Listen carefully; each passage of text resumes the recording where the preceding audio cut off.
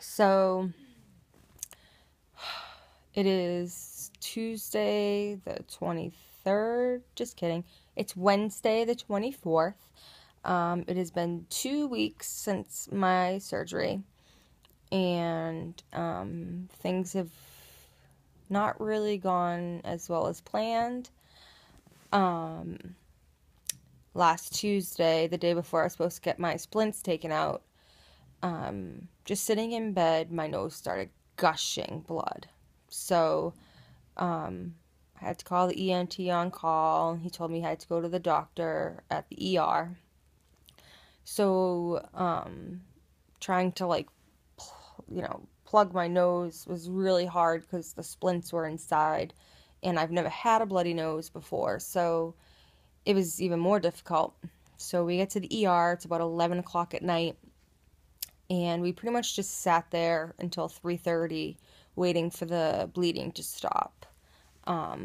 They made a little clothespin type thing out of tongue depressors to pinch the end of my nose, and then they would have me inhale some Afrin and drink really cold water to help with the bleeding. So once that stopped, I think we got home at like 3:30.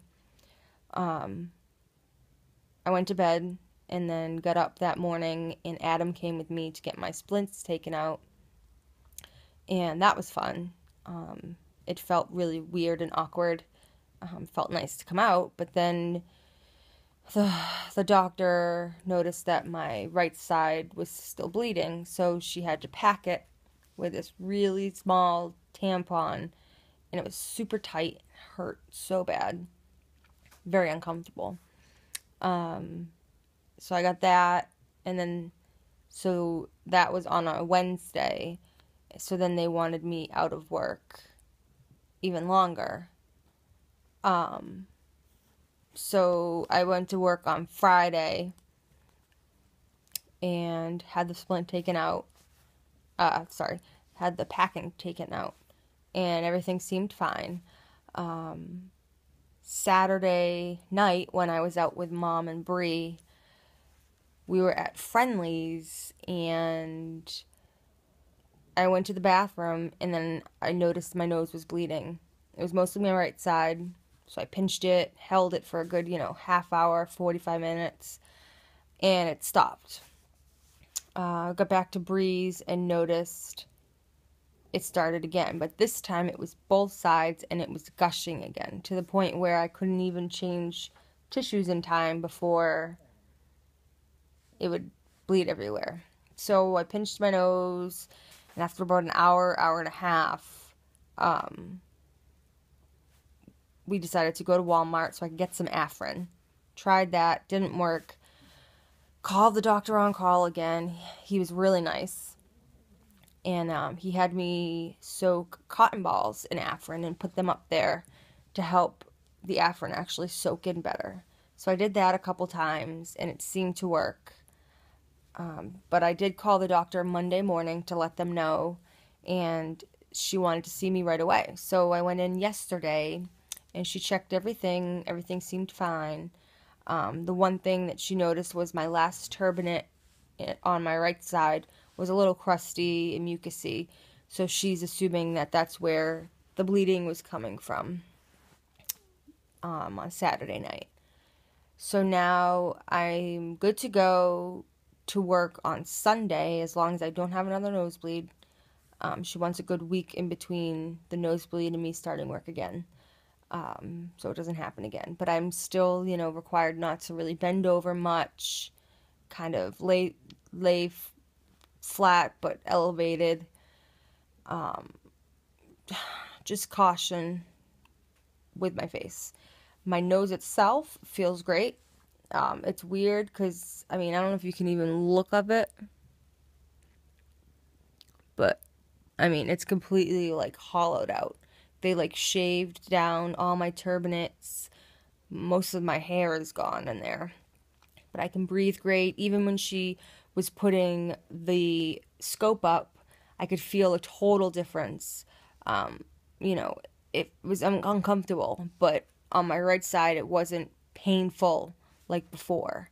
you could actually feel it go up and in like normal, which was great. I haven't had any kind of sinus headaches or anything since the surgery. I have not taken any ibuprofen, Sudafed, or Allegra since, probably like the 8th or 9th of this month. Ibuprofen actually earlier than that. Yesterday at the doctor, she did give me the option that if I felt like it, I could go in today and have into the OR and have her cauterize the last turbinate just as a precaution. But we decided that I didn't want to have to go back into the OR, so I would wait. And if it started bleeding again, then we would, revisit that option. So my nose feels great. It's really sensitive. Like when you touch it, it's like almost bruised wise, but it's very sensitive. The top roof of my mouth is still pretty numb, and the front 2 teeth are kind of numb and have a lot of pressure, which I guess is expected. I did go see Dr. Dagnall today, tell him about my problems with the bruising and the bleeding, how I haven't been healing, and I bruise super easy and they stay forever. So he did send me over for a blood test, which Eric came with me, thank God, and held my hand. Got blood work done, and I should get it back tomorrow, and we'll see how that goes. Everything right now, it seems like I could be anemic. Anemia would definitely hinder my healing and my dizziness, the ringing in my ear, random things like that. So we'll see if I'm anemic or I have any other kind of problems tomorrow. So that's it for today.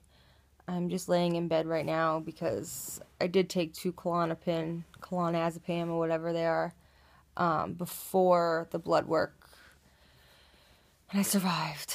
So that's about it. So we will see how it's going later.